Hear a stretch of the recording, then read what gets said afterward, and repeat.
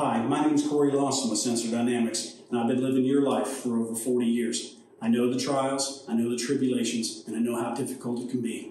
And today, I want to show you something that changed my life, and I know that it'll change yours. We're going to be installing a self-serve pressure sensor that my son developed and patented that literally installs on the pump rack right where the gauge goes. Now, this sensor is going to notify you instantly if there is any problem with that self-serve bay. It will catch 100% of all malfunctions on the self-serve bay, with the exception of the jammed coin mech. And with that, I'm going to hand it over to Logan. He's the owner and founder and inventor of all this, and he's going to explain to you how it works and show you how easy it is to install.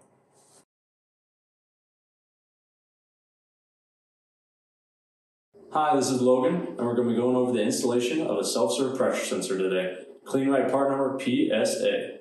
So before we start going, let's go over some quick tips. As always, every Sensor Dynamix sensor requires one specific Wi-Fi network. And as a company, we recommend these Ubiquiti AC mesh access points. They're great for your car wash because they're waterproof. And with that, let's get going on the installation. To start off with, we're going to install the supplied 1/4-inch MPT self-serve pressure transmitter. You can either tee it into your pressure line, or you can replace the mechanical gauge. Completely personal preference. In this situation, we're going to install it where the mechanical gauge is for ease of install. So let's get started.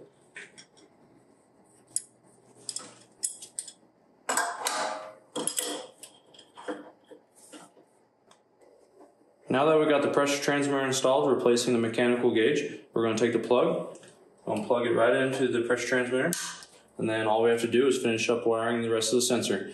Each sensor comes with a 110 power plug. These are great if you only have a couple bays, but to simplify installations on larger locations, you can take this, cut it off, and wire it directly into the electrical that runs your motors for the pumps.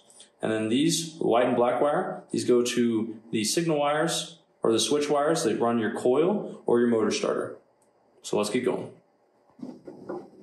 Moving on to the next step in the wiring, you go to your control box, you figure out roughly where you want the sensor, you put it somewhere that it'll hold it just temporarily, and then in this situation, we have drilled and put a 3/8 Romax connector in and also pre-stripped the power wires and took the plug off, because we're going to be wiring it into the top end of the contactor, the 3-phase 110 that runs the motor for the pumps.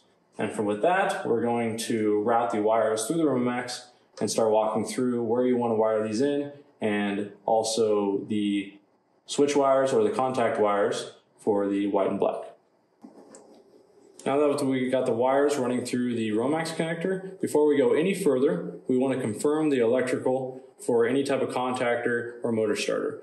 Now, your control box may look a little different, so it's going to be up to you to determine what you need to do, but a voltage meter is definitely your friend. So from earlier, we were able to test that all of these are 110 or 120. That is our ground for our AC common. And then in the back here is our 24-volt hot and common for the switch of the motor starter or coil. And so we're going to take the wires and wire up to them directly. Now that we got all the wiring finished up and wrapped up, I just want to note that before we did any of the wiring into the terminals, we turned the breaker off so that all the electricity was dead going to this contactor. So we started off with the black coming out of the power cable going into the one of the 110 power legs for the motor, and then we have the white and green going to the AC ground or common on the ground lug of the control panel.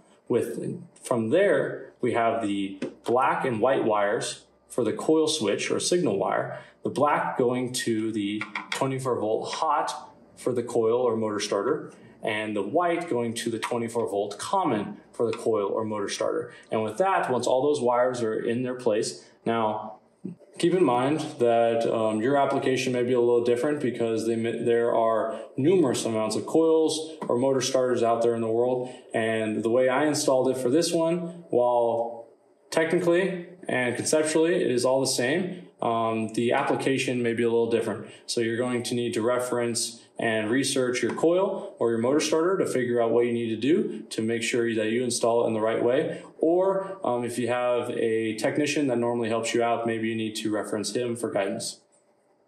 With the wiring all done, we can now turn the breaker on and turn the sensor on. Now Now that the blue light is lit, we know that the sensor has power and we can go through the registration process. Using the information on the very back of the sensor, we have the serial number and the registration code. We can add the device on the app. Success.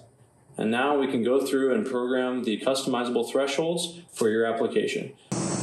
Now with the sensor installed, we come out to the bay and use the sensor to read the pressure of the pump. Turn on the high pressure cycle.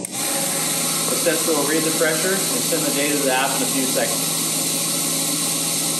Once your app lights up with the data, turn off the cycle and you use that data to adjust your upper and lower thresholds. Now these thresholds are used for your instant notifications. If the data surpasses your upper or lower threshold, you'll get a notification. So an upper threshold is used for a plug tip or even a frozen tip in the winter, and your lower thresholds, that's your primary threshold. That's a cracked fitting, a blown hose, any type of mechanical failure. Whether the thermal overload has tripped on your contactor and your pump doesn't run, the sensor will pick it up.